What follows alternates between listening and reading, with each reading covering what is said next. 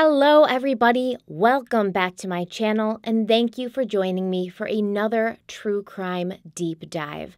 This is part 2 of our Alcatraz series, so if you haven't seen part 1 yet, I've linked it in the description box.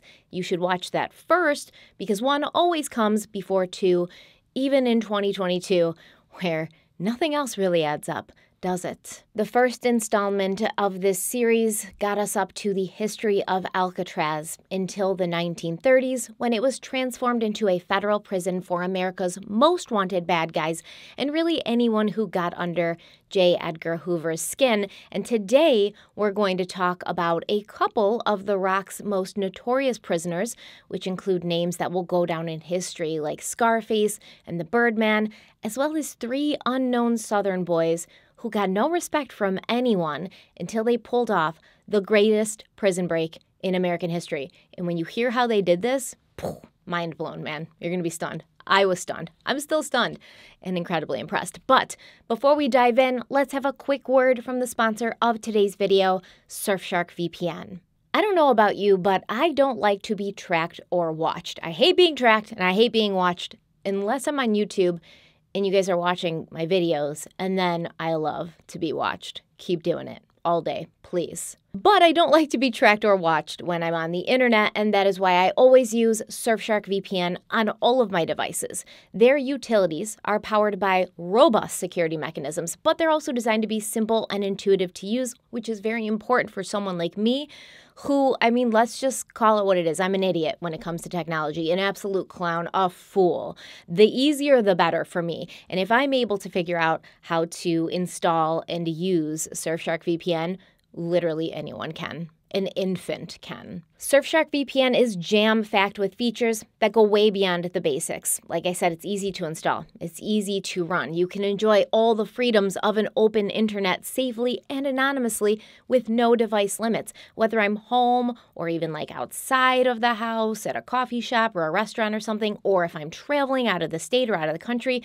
Surfshark VPN is always with me and it always comes in handy, whether it's for security reasons or entertainment reasons. Surfshark encrypts and protects all your data sent via the internet, including passwords, private messages, videos, photos, credit card information, the works. And it keeps all of this stuff safe from prying eyes. Surfshark also has a strict no logs policy, which means they aren't storing logs of your usage or details like your IP address, browsing history, sessions information, or anything else for that matter. Unlike your internet service provider, who probably does keep track of that stuff, because a lot of internet service providers are required to not only log this information, but keep it for years. And in the US, they can legally sell information like this. So you may not have anything to hide, but it's still annoying, right? It's still a huge invasion of privacy. And personally, I don't want someone making any money off of me unless I'm getting a cut. Surfshark even has something called no borders mode, which allows you to get around annoying geo-blocking. Surfshark thinks the internet should be open for everyone, no matter where you live. And if you've ever run into geo-blocking, it's so obnoxious. You click on a YouTube video and it's like, oh, this YouTube video isn't available in your area. And that's basically because they can see your IP, and so they block certain content based on certain geographical locations. It doesn't make any sense. It's annoying. When March Madness comes around and the Watch ESPN app does that for a Syracuse game, I'm livid, but not anymore, because I just use Surfshark VPN, and that gives me the ability to change my IP address, so it makes it look like I'm someplace else. And using that ability to change your IP address, you can also unlock and access 15 of the largest Netflix country libraries, including the US and Japan. Did you know Japan has a bomb Netflix library? I didn't know, but now I do. All you have to do is connect to a server in that country. Easy peasy. Now, for a limited time, you can get 83% off a 2-year plan plus 3 extra months for free. All you have to do is go to surfshark.deals/stephanieharlowe. This special offer makes your subscription just $2.21 a month, so you can browse securely on all your devices, unlimited devices, actually, which is another feature that sets Surfshark VPN apart.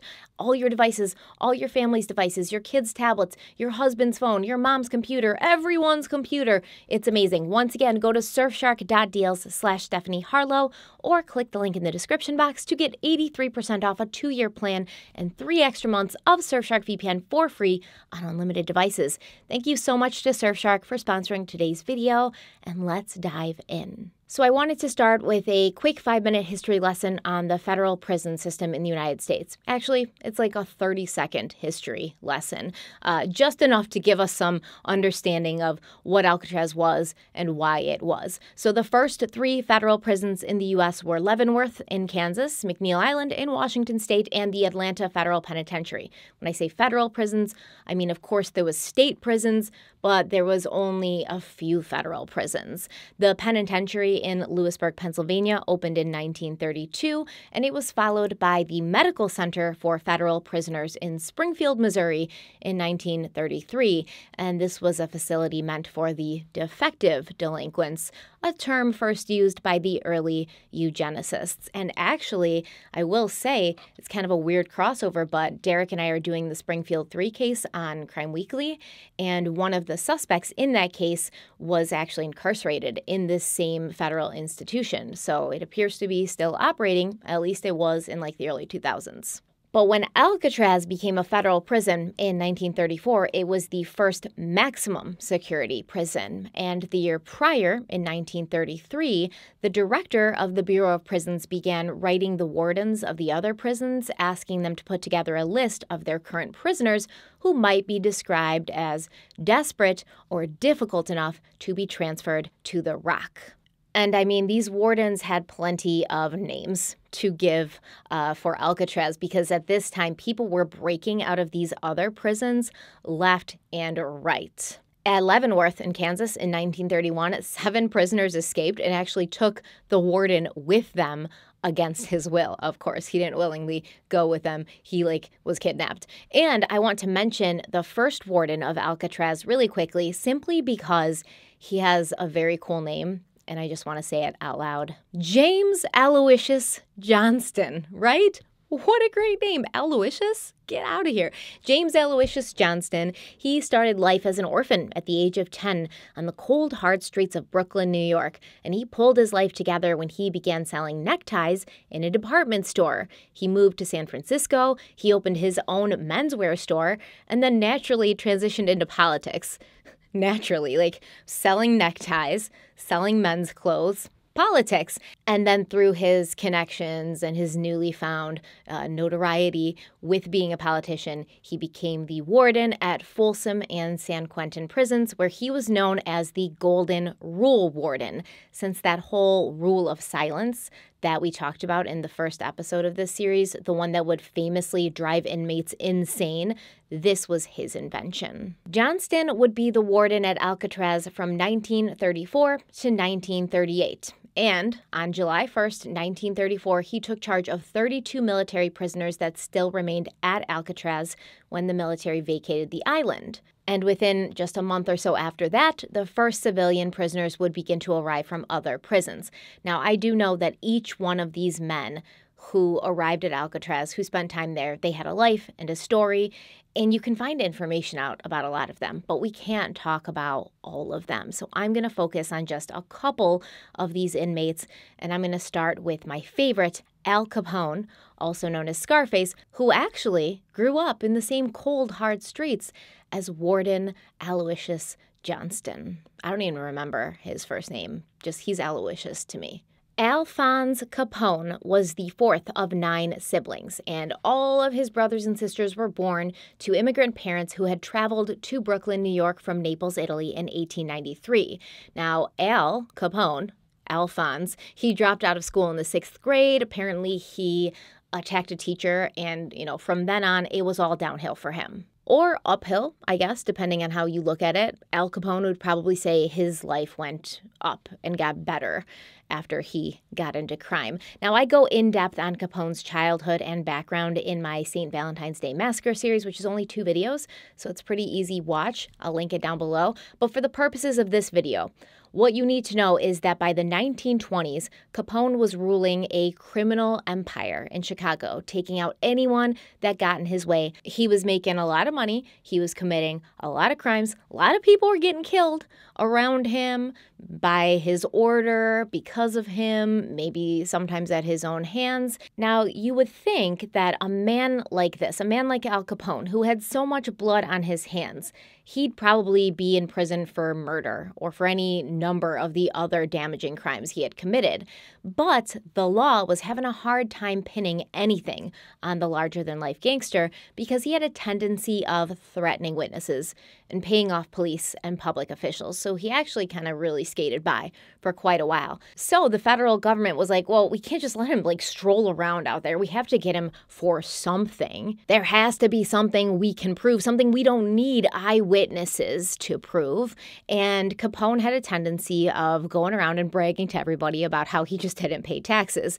And he was making a lot of money, obviously a lot of it under the table. He's not paying taxes. So the federal government built a tax evasion case against Capone. And in October of 1931, he was found guilty and sentenced to 11 years behind bars. Now, before arriving at Alcatraz, Capone was obviously used to getting his own way in and out of prison, and it was said that his prison cell at Eastern State Penitentiary in Philadelphia was very luxurious. You know, he had the guards and the warden let him bring in all sorts of stuff, like this really nice wooden desk, a Persian rug, a Victrola. He was having homemade meals. Capone was able to bribe guards to allow him to bring in things like alcohol, uncensored reading materials, silk underwear, extra time on the tennis courts, unlimited visiting privileges, and this actually allowed him to continue running his criminal empire even from behind bars. But when 35-year-old Al Capone arrived on Alcatraz, it's likely he believed he was going to continue getting whatever he wanted because,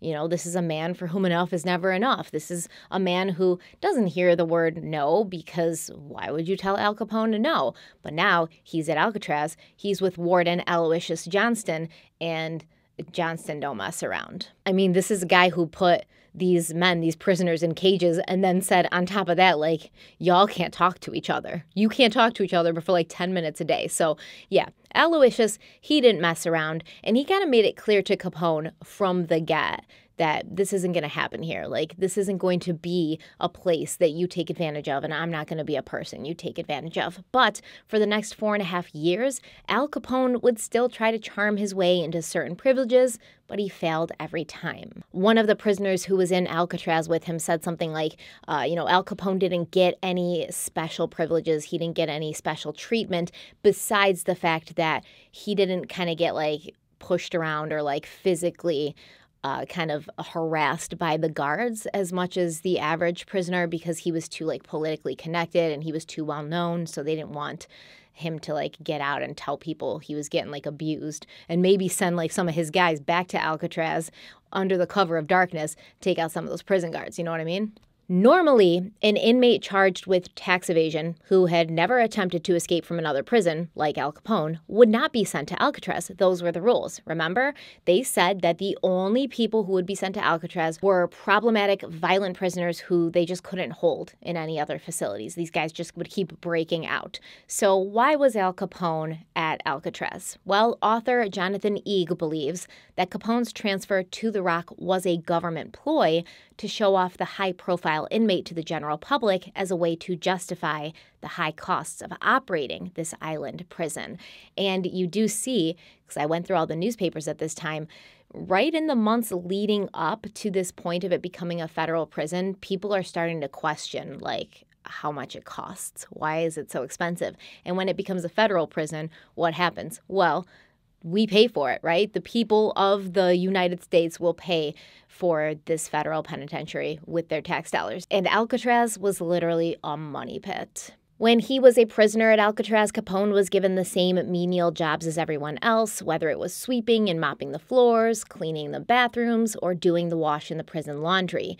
And Al Capone was highly respected by some inmates and passionately hated by others.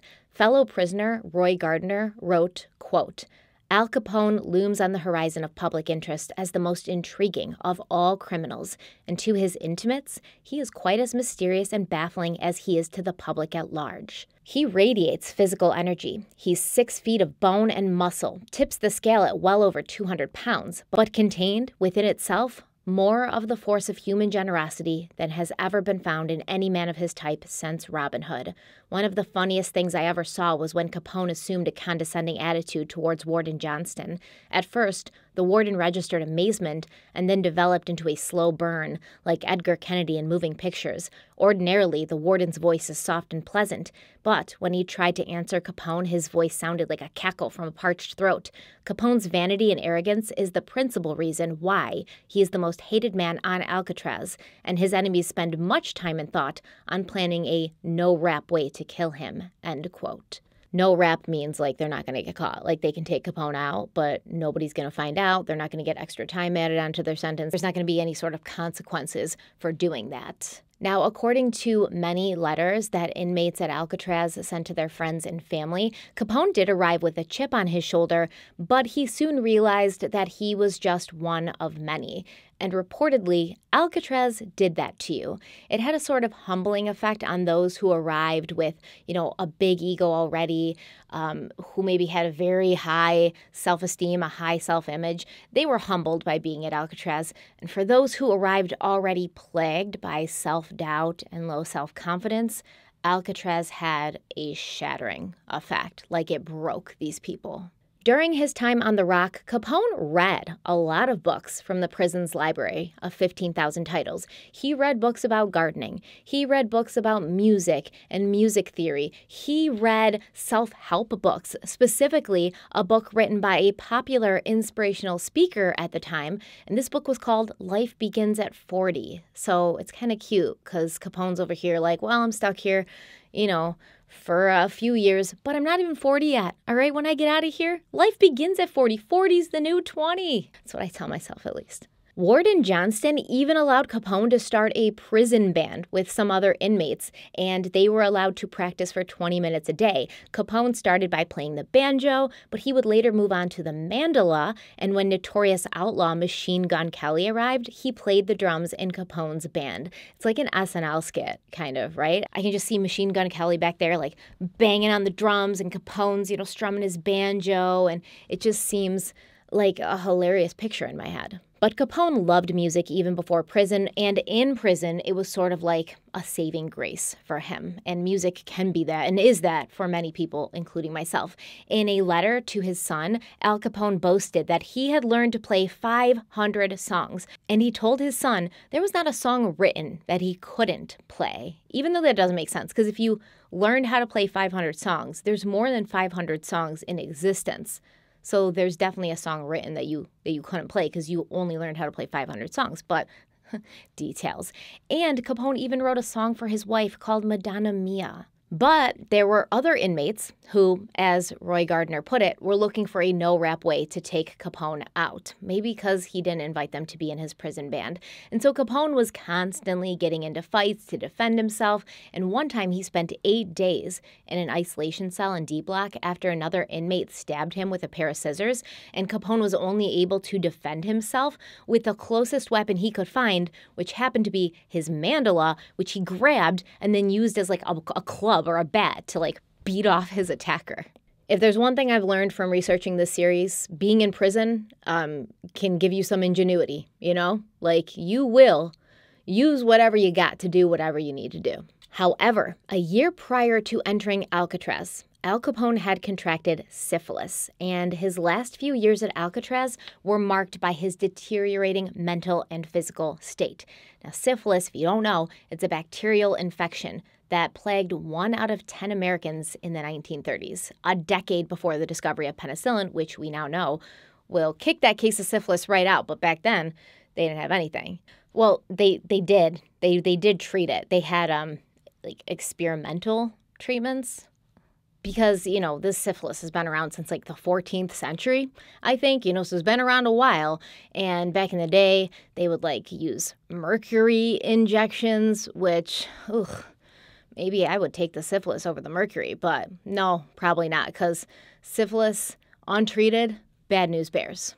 The illness progresses in 3 stages. The first is usually the appearance of a small sore or multiple sores, and this usually happens at the site where the bacteria entered the body. And within a few weeks, those original sores, which were usually painless and sometimes completely missed by the person who had been exposed, they would heal and the person would move on into the second stage, which is characterized by a rash that spreads to the entire body, even the palms of your hands. Now, if treatment does not occur at this point, the disease moves into the latent stage, where there's no symptoms, and a person can remain in this stage for months or even years before the third and final stage hits, the stage that Al Capone transitioned into while he was at Alcatraz. Because while the syphilis was latent, while you didn't see any outward signs that you were sick, inside the body, the syphilis is raging through, attacking important organs, specifically the liver, the heart, and the brain. These are important things that we need. Liver, heart, brain. We need them to be in peak performance, usually. And Capone's brain, man, got hit hard with this syphilis. He was all of a sudden known to become unpredictable, to morph from a completely normal, nice guy, a model prisoner, into a raging maniac with no warning. Sometimes guards would walk by his heated cell and see him sitting inside, bundled up in his winter coat and gloves, staring off into the distance, wearing a strange and vacant smile on his face. Now, prison doctors injected Capone with malaria, which at that time was another experimental treatment for syphilis. But this treatment almost killed him, weakening him further and likely making his condition worse. During his last few years at Alcatraz, Capone spent more time in the infirmary than his cell, and in 1938 he was transferred to Terminal Island Prison in Southern California before being released a year later, at which point he moved to Miami, where he died in 1947, just a few weeks after his 48th birthday. Another of one of the most interesting prisoners to inhabit the cells of Alcatraz was Robert Stroud, better known as the Birdman of Alcatraz. Now, he was originally born in Seattle, Washington, and he ran away from home when he was 13, reportedly escaping an abusive father, although he continued to have a close relationship with his mother, who would try to help him throughout his entire life. When he was 18, Stroud found himself in Juneau, Alaska, where he became a pimp, and this led to the brutal murder of a bartender at his hands in 1911, after the man refused to pay one of Stroud's girls. For this murder, Stroud was sent to McNeil Island, and there he continued his violent behavior towards fellow inmates, guards, prison workers, nurses, everyone. This caused him to be transferred to Leavenworth, where he then stabbed a guard to death in front of, everybody. And all this guard did was say, no, your brother can't visit you today. And Robert Stroud was like, ch-ch-ch. After this, Stroud was placed in permanent solitary confinement, as he posed a risk to basically every living person around him. But although he was in solitude, he was not alone, because he began making friends with birds after finding a sparrow's nest with baby birds in it that had fallen when he was in the recreation yard. He brought the baby birds into his cell, he took care of them, and this sparked a lifelong interest in birds. And the prison ended up giving Stroud permission to have canaries brought to him by visitors, and at one point, Robert Stroud had 300 canaries living in an adjoining cell to his own in cigar boxes. And so Robert Stroud, he loves birds, he's taking care of birds, he's got birds, he's studying them, he's figuring out what makes them sick, and he's also coming up with basically ointments and medicines to make them healthy again. After reading everything about birds that he could get his hands on and studying his own birds, Stroud went on to write and illustrate 2 books of his own, Diseases of Canaries, published in 1933, and Stroud's Digest on the Diseases of Birds in 1943. But sadly, when Stroud was transferred to Alcatraz in 1942, he was not allowed to bring his birds. But to this day, he's still considered to be one of the most knowledgeable individuals in the field of avian medicine. See, this is what happens when you don't have cell phones and you only have books. You learn shit. You get a skill. You contribute to the world, even if you're a maniac in solitary confinement. And the kind of ironic thing is he's known as the Birdman of Alcatraz, but he didn't have any birds on Alcatraz. They wouldn't let him have them there. So it was kind of one of those things where you call somebody a nickname that they are not, like a 6'5" guy, you'd call him Tiny John, or a 4'4" guy, you'd call him Big Tim, stuff like that, which is kind of sad. He didn't have birds ever again. Other notable prisoners of Alcatraz were Machine Gun Kelly, a few members of the Ma Barker gang, Floyd Hamilton, who, if you watch my Bonnie and Clyde series, you know who he is. He spent some time on the road with Bonnie and Clyde. Whitey Bulger was also there. We're going to get back to a couple of these people later because they come into the theories portion. But a total of 1,545 prisoners spent time at Alcatraz, the federal prison. 8 prisoners were murdered by other inmates, 5 took their own lives, 15 died from illnesses, a number of them went insane, and almost all of them were plagued by a dark, bottomless sense of hopelessness. Roy Gardner arrived at Alcatraz when he was 50 years old, and Roy Gardner is a very interesting and textured person. He was known to be incredibly handsome, very charming, surprisingly intelligent, and he had gathered many nicknames over the years, such as King of the Escape Artists and the Last Great American Train Robber. He had a long and illustrious career of daring robberies and even more daring prison breaks, and by the time he arrived at Alcatraz, he was considered to be the most hunted man in Pacific Coast history, even though you really never hear about him, right? You hear about Bonnie and Clyde, you hear about Machine Gun Kelly, you don't hear about Roy Gardner. After he was released from Alcatraz, he wrote an autobiography called Alcatraz, and because he was such a good writer, he was able to describe the prison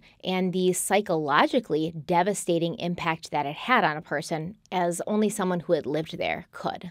And his words give us some insight on why someone would dare to face the dangerous waters of San Francisco Bay in order to be free at any cost. He said, quote, "The easiest way to get a clear mental picture of Alcatraz is to imagine a large tomb situated on a small island and inhabited by corpses who still have the ability to walk and talk. In other words, a mausoleum holding the living dead." The phrase, the living dead, is in no way an exaggeration because 75% of the men incarcerated on Alcatraz are doomed to die there, and they know it. The system on Alcatraz changes desperate public enemies into listless, lifeless automen, walking around apparently waiting for death to release them and not caring how soon it comes.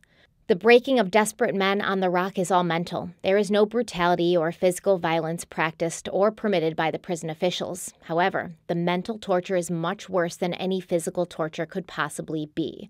Of course, it is necessary if society is to be protected, to break public enemies, such as gangsters and snatchers, and the system on Alcatraz is surely clicking 100%. 75% of the prisoners there know they will never again experience the rapture of a woman's kiss. They will never again shake the hand of a true friend, never again enjoy an hour of freedom. During the first year of imprisonment, they spend many sleepless hours looking at the ceiling and wondering, who is kissing her now? Some of them go raving mad and awaken the entire cell block with their insane screams. Others suffer in silence, and the only indication of their suffering is their bloodshot eyes in the morning. An indescribable something prevails on Alcatraz that is not felt in any other prison. It seems to be a mixture of hopelessness, hatred, self-pity, and cowardice. Most of the long-timers lose hope after about a year and begin feeling sorry for themselves. The next step is to become suspicious of his fellow prisoner, and then hatred develops. When he gets to that stage, he usually sits off by himself and broods, always blaming others for his troubles. If you remind him that he himself is responsible for his trouble, you are liable to have a fight with him, because he is usually ready to back up his argument with his fists. Of course, the men confined there can expect no sympathy from society because 90% of them are habitual criminals and probably 50% are murderers. That type of criminal has forfeited all claims to be considered by society and theoretically dug his own grave. He would have been much better off had he committed suicide and let others dig his grave." End quote. Now, Roy Gardner himself was never the same after his time at Alcatraz, and on the evening of January 10th, 1940, he placed a note on the outside of the door of a San Francisco hotel room he was living in. The note said, "Do not open door, poison gas, call police." He then locked himself inside that room and dropped cyanide into a glass of acid, taking his own life by inhaling the toxic fumes the cocktail produced. Between 1936 and 1962, there were several escape attempts, but we are here to talk about Clarence Anglin, John Anglin, and Frank Morris. And after these 3 men escaped, the prison officials at Alcatraz, the FBI, and the media, they put no respect on their names. There were a few people in particular, Olin Blackwell, who was Alcatraz's warden at the time, and then an FBI agent who was a past warden at Alcatraz. They were specifically condescending and disrespectful towards the Anglin brothers, and they constantly made it seem like these guys were just idiot backwater kids from the South who didn't know their ass from their elbow. But the way these men pulled off this jailbreak was beyond brilliant, amazingly impressive, and it clearly took an incredible amount of planning, foresight, and intelligence. Now, John and Clarence Anglin, they were brothers. They belonged to a large family of 14 siblings who were financially and otherwise down on their luck. And the brothers spent much of their youth in the tiny and impoverished communities of South Georgia before moving to Ruskin in Central Florida.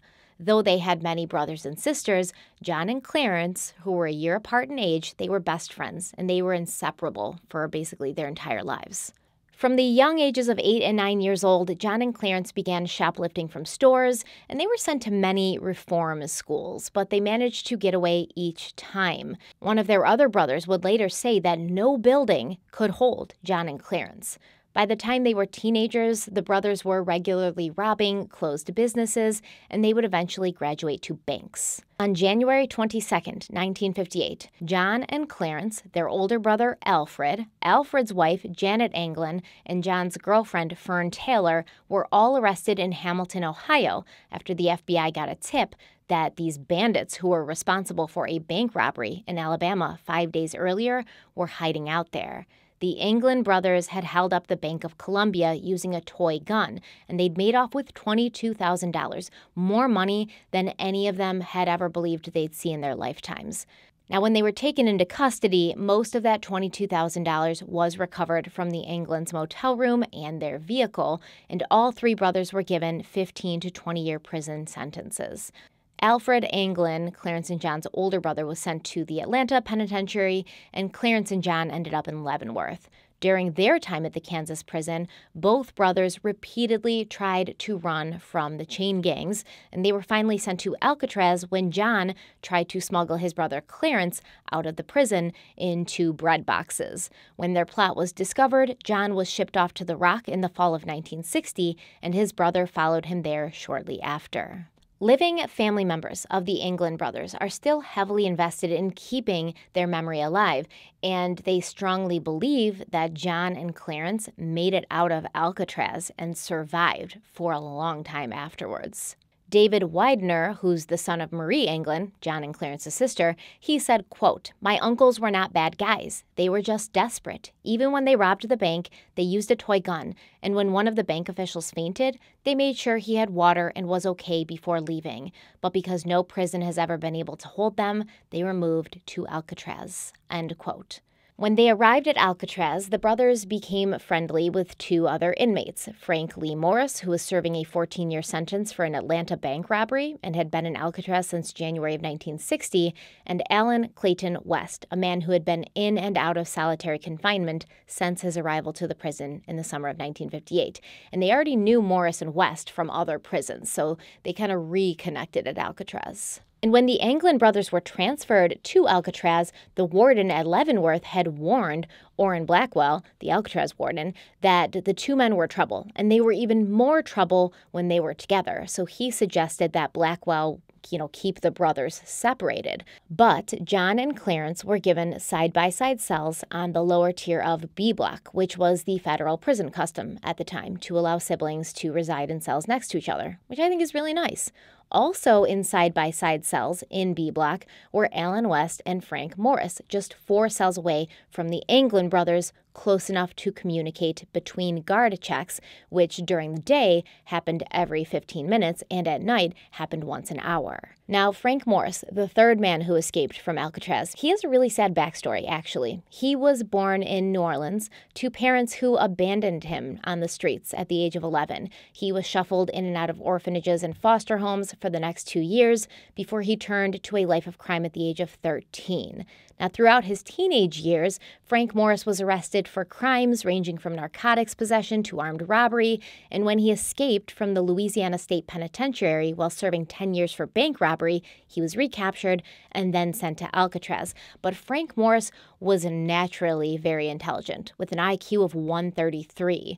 Now, the IQ scores of most people are, an average between 85 and 115, with only 2% of the population scoring higher than 132. The higher your IQ, the better your reasoning and problem-solving abilities are. And Frank Morris would put his high IQ and these problem-solving abilities to the test, to do what many consider to be the impossible. The Anglin brothers, Frank Morris and Allen West, began planning their grand prison break in the spring of 1961. On the evening of June 12, 1962, after their dinners, the inmates at Alcatraz were herded into their cells and locked in at 5 p.m., as they were every other night.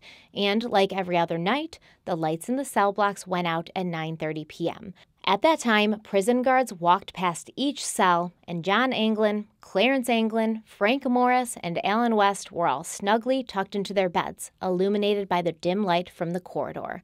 And all through the night, the four men remained in their beds as the guards passed by, doing their nightly checks once an hour. But the next morning at 7:15 a.m., when the inmates all got up, got out of bed, and stood in front of their cells waiting for the doors to open for breakfast, only one of the four men was still in his cell, and that was Allen West. The other three were gone, and no one could figure out how they had done it. It's so interesting and kind of hysterical reading newspaper articles that were printed in, the days and weeks and months after this escape, because the headlines shout things like, "They said it couldn't be done," and "Break is first for island prison if successful." And through these articles, you can watch as they put it all together, this unbelievable feat that allegedly had never been done before, even though that wasn't true at all. In fact, Theodore Cole and Ralph Coe had managed to make it out of the prison and into the bay in 1937, and they were declared dead, but their bodies were never found. And we know that those four guys got out of Alcatraz when it was a military prison, and they ended up in that creepy forest. But the papers made a really big deal of playing up the whole they broke out of the fortress, they did the impossible kind of thing. As soon as it was discovered that 3 prisoners were on the loose, the alarm was sounded, and guards began running all over the rocky shores of Alcatraz, thinking that there was no way these inmates had actually gone into the water of the bay. Now, previous inmates had managed to get out of the prison before, including Floyd Hamilton, but he was found later hiding out in one of the many caves that dotted the Alcatraz beach. However, no sign of the Anglin brothers or Frank Morris was found on the beaches, in the caves, in the tunnels, nothing. The Coast Guard sent out helicopters and boats to comb through the bay. The California Highway Patrol stopped and checked every vehicle going over the San Francisco and Golden Gate bridges in case the inmates had reached the shore and stolen a car. And the Oakland Tribune said, quote, "In the event that the Anglin brothers and Morris tried to swim ashore, they faced the chilling prospect of swift ocean rushing tidal currents, 57-degree water temperature, and the possibility of sharks, which often come into the bay from the Pacific." End quote. However, the escaped inmates had not needed to swim to shore. They'd been more innovative than that. They had planned better than that. The genius plan allegedly began when Allen West, who held a prison job as a janitor, was sweeping the top of the cell houses, and he noticed a large ventilation shaft in the ceiling that led to the roof. So for some context, or to kind of get an idea of what I mean, you've got the cell blocks and all these cells in the cell blocks, but the cells don't go all the way to the ceiling, right? There's 3 tiers of cells, and then they stop, so there's a space between the ceiling and the top of the cell houses. And, West would have to go up there and sweep and dust and do renovations and paint and things like that. So as he's up there, he sees this ventilation shaft in the ceiling. It's a big one. And he's like, this ventilation shaft, it must lead to the roof. West also knew that behind the cells of B block, there was a rarely used utility corridor. And if someone was able to get out of their cell and get into that utility corridor, they could then use this large network and maze of pipes that were back there as a ladder to climb all the way to the top of the cell house, where they could then use the ventilation shaft to get out and onto the roof of Alcatraz prison. But in order to do that, the Anglin brothers, Frank Morris, and Alan West would need to squeeze through the very small floor vents that were located at the back of their cells, the back of every cell.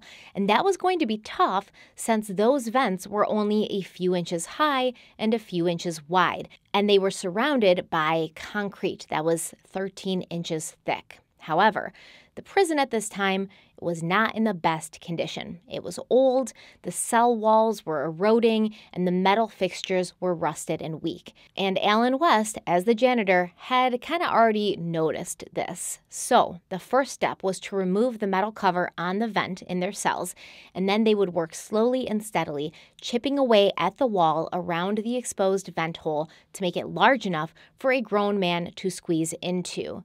The inmates accomplished this in a very ingenious way, using whatever implements they could get their hands on, such as smuggled spoons and knives from the cafeteria, although I don't know how they got those out of the cafeteria because they got metal detectors, but maybe the metal detectors weren't working. Like I said, this prison was very expensive to keep up. There was a lot of renovations that needed to be done, but there just wasn't the money to do that. So maybe the metal detectors were malfunctioning or they hadn't been working in a while, but they just didn't have the money to fix it. These prisoners even constructed a drill from the motor of a vacuum cleaner to help them get the job done quicker. And obviously, they're going to have to keep this ever-growing hole hidden from the prying eyes of guards. So they literally took a cardboard and they painted the cardboard to look like a vent cover. They made it look like a vent cover. It's insane. And this cardboard, this fake vent cover, would be placed over the hole in the wall during the day or during guard checks so that no one would catch wind of what was going on. Now, obviously, this work is going to be very loud and it might draw attention, but the prisoners were able to hide the sounds of their wall digging by doing their work during the hour after dinner when all the inmates were allowed to practice their musical instruments in their cells. And luckily, at that time, the prison was doing construction on A block, and they were using jackhammers and other loud tools to knock down a wall in A block to create the prison records room. And this also provided a nice cover for the Anglin brothers and their friends.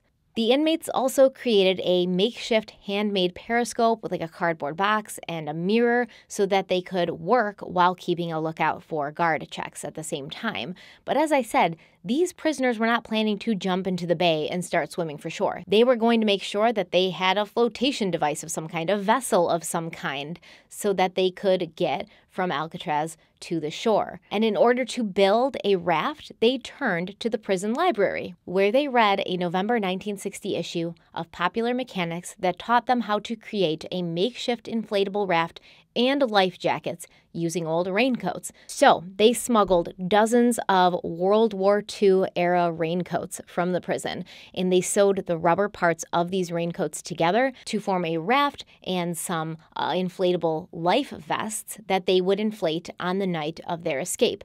And this is so cool. So they actually inflated this raft on the night that they were going to escape by using a musical instrument called a concertina, which is an instrument that's very similar to an accordion, and it consists of expanding and contracting bellows, so they were able to use it to blow air into this makeshift raft. They also constructed paddles out of wood, and you might ask, how the hell did they build what would have had to have been a pretty large raft, 6 by 14 feet to be exact, while they were hanging out in their tiny cells, subject to guard checks at any moment? Well, they didn't build the raft in their cells. They built it on top of cell block B. So Alan West, like I said, he's the prison janitor. He told the guards and the warden of Alcatraz that he was doing some painting and cleaning on top of the cell house. And the paint he was using and all the dust from, sweeping and whatever projects he was doing up there, it was continually falling down and onto and into the cells below. So he suggested that he should hang a bunch of blankets so that any dust or dirt or paint would be blocked from getting off the top of the cell house to the cells in the floor below. But what these blankets actually did was block anyone who was down below on the ground from seeing what was truly happening on the top of the cell house, which was these prisoners making a raft and life jackets and all sorts of things. And once the inmates had widened the hole in their cells enough so that they could squeeze through, they did in fact regularly squeeze through almost on a nightly basis, and they crawled up the pipes in the utility corridor to the top of the cell house, where they sat for hours sewing raincoats into a raft for 2 months. And for this raft, they not only sewed everything together, but they used hot steam pipes that were in the prison and glue from the prison to melt the rubber and the glue together into seams. But you might now be asking, how did they leave their cells for such an extended period of time when the prison guards are performing regular checks even at night? Well, this is the best part.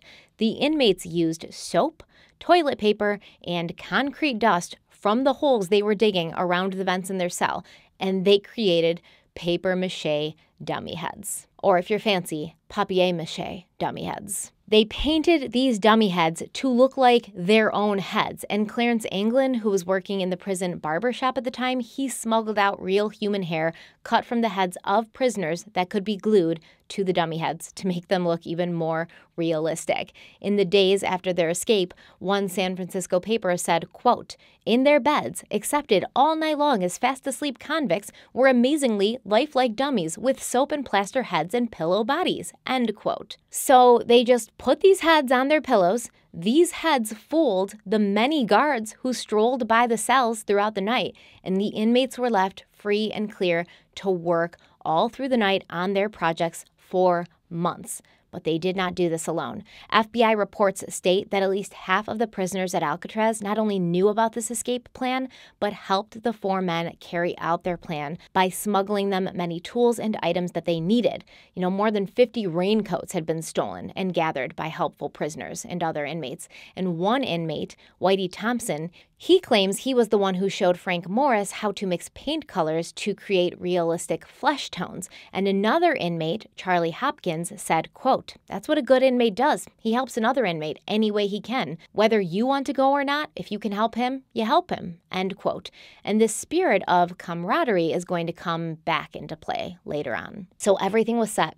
Everything was ready. The holes in their cells were wide enough to fit through. They had the raft and the life jackets stored on the prison roof ready for them. They had their escape route planned through the utility corridor behind their cells, to the top of the cell house, through the ventilation shaft to the roof of the prison.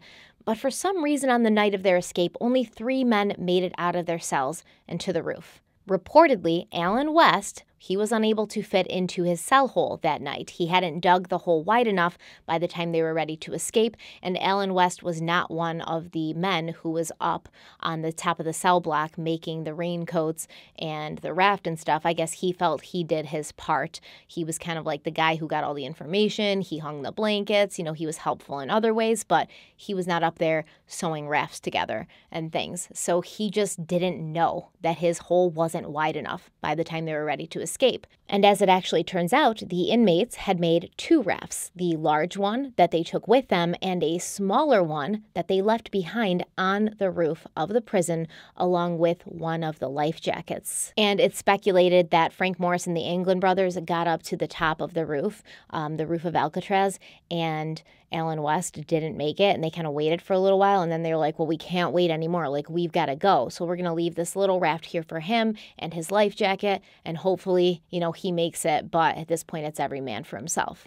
So Alan West was the only one of these 4 men to be found the next morning in his cell, and he was there to let the prison officials know all the details of their carefully laid plans, except it doesn't appear that he ever really explained what was meant to happen once the prisoners got onto the roof of Alcatraz and then used drain pipes to get to the ground below and then climbed the 12-foot fence topped with barbed wire, crossing the 100 yards to the beach. What were they going to do after that? Where were they going? Where were they headed? He didn't really give a ton of details on that. He said that they were planning to get to shore and then steal a car and take off. But footprints were discovered at the water's edge on Alcatraz facing Angel Island. And this led authorities to believe that the men put their raft into the water at this location. And if they did head for Angel Island, they may have shoved off again from Angel Island to nearby Tiburon. 2 of the makeshift paddles that the England brothers and Frank Morris had made would be found later. One was found in the water around Alcatraz. The other was located on Angel Island, which is roughly 2 miles away from Alcatraz. One of the life vests created out of raincoats later washed up on Cronkite Beach north of Rodeo Lagoon. So from this Google Earth image, you can see little Alcatraz Island here, and then there is the much bigger Angel Island over here, and then Tiburon, where authorities believed the inmates were heading if they got to Angel Island. And then if you go further out towards the coast, you have the Marin Headlands. And on the coast, you have Rodeo Beach, which is the area where the life jacket would have been found on the other side of the Golden Gate Bridge heading out to the Pacific Ocean. A few days later, a watertight plastic bag was found floating in San Francisco Bay. And inside, there were, I believe, 7 to 9 scraps of paper found that reportedly had addresses written on them. Addresses of people that the 3 men were expecting to contact once they made it to shore. They also found a photograph of Clarence Anglin in this bag and a prison bank receipt which bore the name of Clarence Anglin. And then, one by one, over the course of a few weeks, 2 more life jackets made from prison-issue raincoats appeared in San Francisco Bay. As I said, that first one was found beyond the Golden Gate Bridge, one was found just off the shore of Alcatraz Island, and one was found off the shore of Angel Island. Now, at the time of the prison break, the warden of Alcatraz prison, Olin Blackwell, was vacationing at Lake Berryessa in Napa County, and when he heard about what had happened, he rushed back to the prison island to start doing damage control, along with other prison administrators and the federal government. And they were all like, no way, nah, there's no way these guys didn't drown. They didn't make it off the island. They didn't make it to safety. They definitely, drowned in the bay. Don't worry about it. Didn't we tell you about how cold the water is? Didn't we tell you about those raging, savage currents and the sharks? If they didn't just immediately turn to a block of ice when they touched the water, the great white sharks surely gobbled them right up. Now, I've mentioned the shark thing a few times now, how everyone was always talking about these great white sharks swimming into the bay from the Pacific Ocean and hanging out around Alcatraz, waiting for some unlucky prisoner to try and make his escape. There's a lot of documentaries about Alcatraz out there. There's a lot of books written about Alcatraz out there. And there's a lot of people who have extensively studied this area, this island, and this specific prison break. You'll hear different things about the whole shark thing. Some people say, what sharks? There are no sharks in San Francisco Bay. That was just propaganda to scare the prisoners so they wouldn't try to escape. And for the most part, I'm pretty much on board with that. But I also don't want to pretend as if there's never been a shark in San Francisco Bay, because that would also be an inaccurate representation of the facts. In reality, there are about 11 species of sharks that can be found in the bay, but these aren't really man-eating sharks. They're mainly bottom feeders and sharks who enter the bay to have their babies before going back to the Pacific Ocean.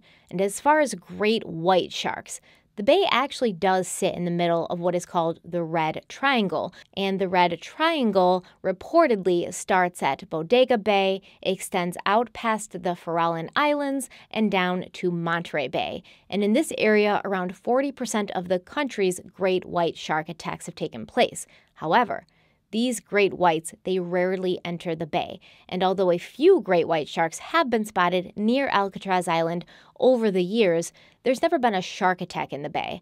So based on all of that, yes, I think the rampant stories about waters teeming with sharks who would just bite you and eat you whole, they were completely put out as propaganda and scare tactics. But that doesn't mean that venturing out into the bay at night on a raft made of raincoats wouldn't still be scary and somewhat dangerous. A newspaper at the time who wrote about the escape wrote, quote, "Being on your own in the middle of San Francisco Bay on a foggy night with a fast tide lapping at you, water about 54 degrees numbing you, must be a nerve-wracking thing, a frightening thing. Perhaps the most frightening thing is the fact that you wouldn't be able to see much. If the fog is in, the Golden Gate Bridge to the west would be blotted out, as would the Oakland Bridge to the east. The lighthouse would be blanketed, and foghorns would moan all around you." End quote.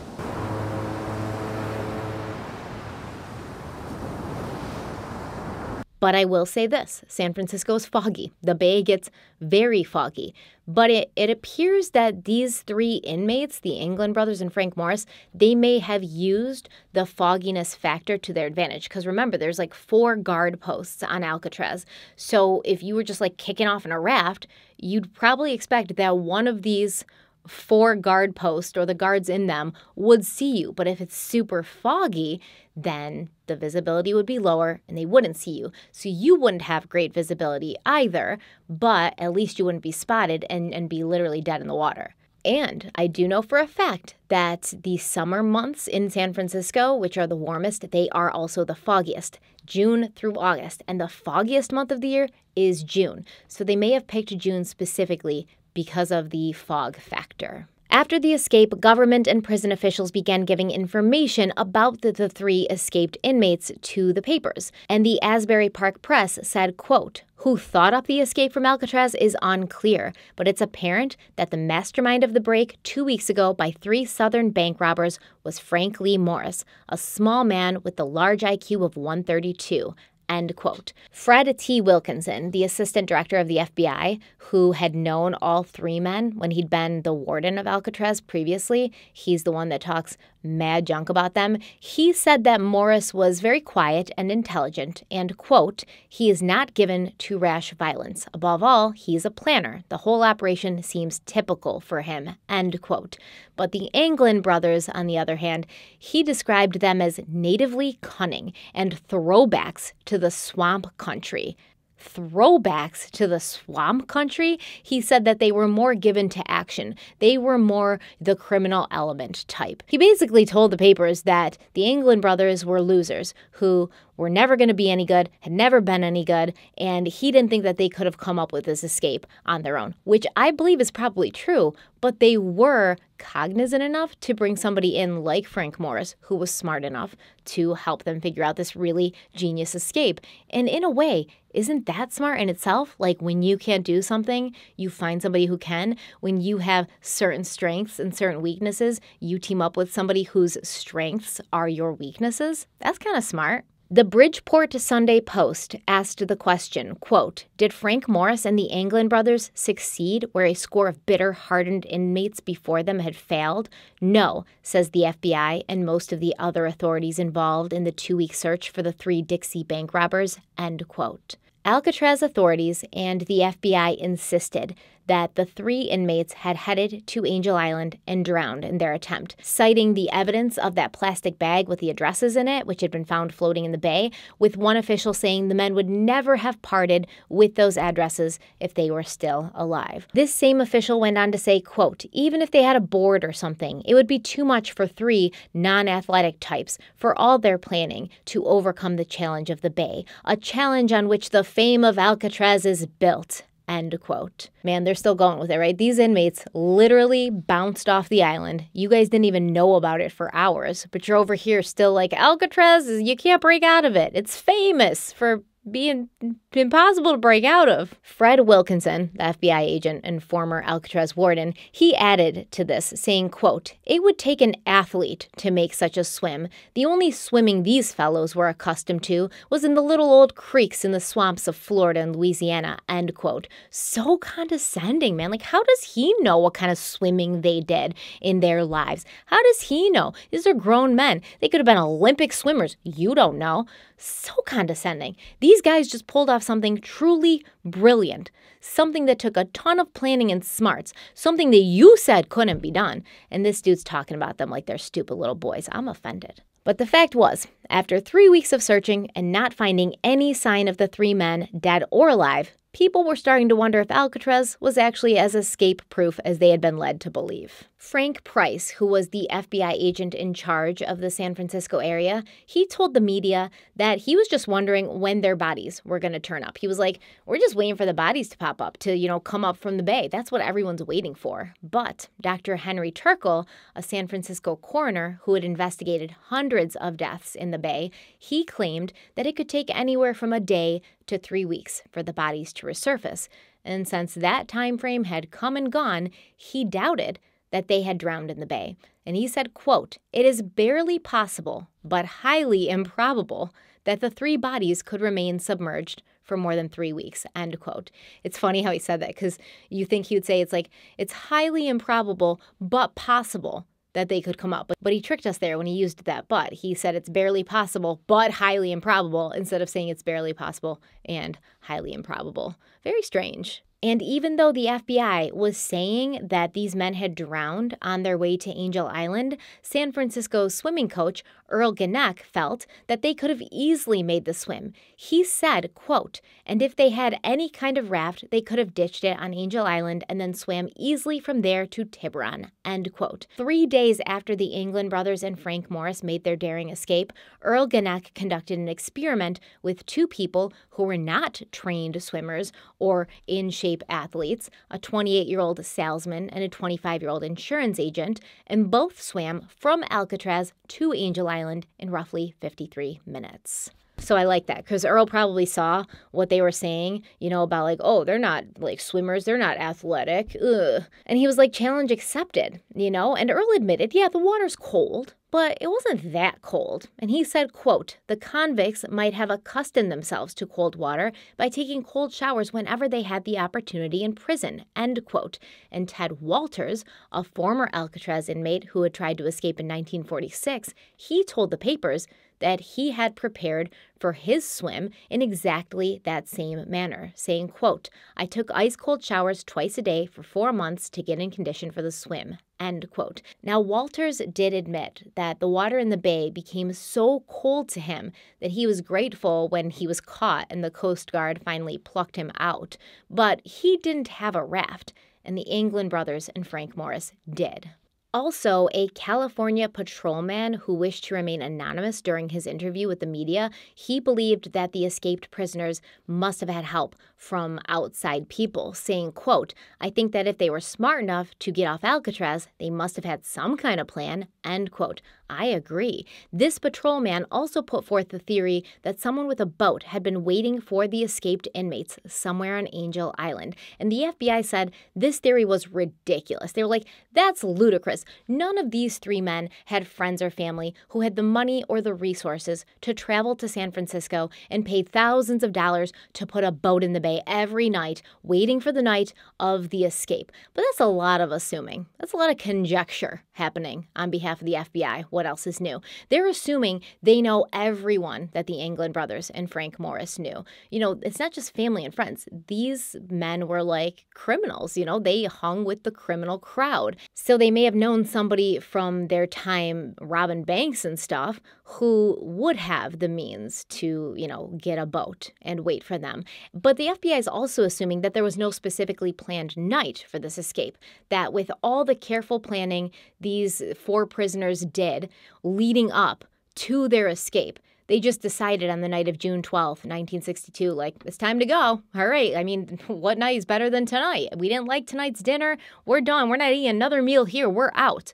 Obviously, they're going to have a specific night planned for this, right? And if they had help from the outside, they would have had some way of getting a message to this person or people on the outside to let them know what night they were going to be escaping. They wouldn't just expect their friends to just go and sit in the bay every night and wait for them to just come paddling up on their raft made of raincoats. Come on. Additionally, on the same night as the prison break, an off-duty San Francisco policeman named Robert Cecchi was parked at Marina Green, and he was sitting in his car and he's just kind of gazing out at the bay. He said it was just before midnight when he noticed a pristine white boat idling in the water near the St. Francis Yacht Club. Cecchi felt that something was off about what he was seeing because it's late, the boat seemed to be on, but the lights of the boat were off. And as he watched, he did see a light suddenly go on, and he saw that someone in the boat was shining a flashlight into the water. The boat began moving out into the bay, and the port and the starboard lights did turn on at that point. He couldn't tell what direction the boat was heading in, but he said he watched it disappear into the dark. What if there was people in that boat with flashlights, shining the flashlights, maybe when they heard some paddling, so that Frank Morris and the England brothers could see them through the fog and know which direction to paddle towards? And you can see from this picture, the area where Chechi was parked at Marina Green is on the same side as the St. Francis Yacht Club, so he would have been able to kind of have an idea of what was happening, but through the fog, he may not have been able to see if anybody else arrived or if anybody was on the boat. In fact, he said he couldn't really tell if there was people on the boat. The only reason he knew there was people on the boat was because of that flashlight. Now, the next day, Officer Chechi heard about this prison break. So he goes to work, because he works at the police station, and he tells everybody about what happened, and he filed a report. And he claims after that he was contacted by the FBI and he was questioned for days. And he said their demeanor was very rude, abrupt and nasty. Years later, Chechi told ABC7 that the FBI asked him over and over and over again, "What did you see? Where was it? What time was it? Why didn't you swim out there to see what was going on with the boat?" And then Chechi claims that one FBI agent said to him, quote, "Hey, let's just make this go away. Let's bury it," end quote. Now, it kind of sounds like a conspiracy theory. I'll give you that. You might be asking yourself, why would an FBI agent say something like that to a witness? Well, there could be many reasons. First of all, this is the 1960s, all right? Things were different back then. Nobody was as politically correct and aware that they could be, canceled or exposed at any point. So they talked a little bit more freely. Secondly, Chechi was a police officer, technically an officer of the law. So the FBI agents may have viewed him as somebody that was kind of like on their level, on the same team even, and who would be willing to kind of go along with their plan. And there is some evidence to back up what Officer Chechi saw that night, and we're going to get there. After the escape, wanted posters were put up all around the Bay Area, in post offices, convenience stores, government buildings, everywhere. And this led to the newspaper, the Dothan Eagle, to speculate that the FBI wouldn't be spending their time and their money and resources printing up a bunch of posters for three men they claimed were absolutely, beyond a shadow of a doubt, drowned and dead.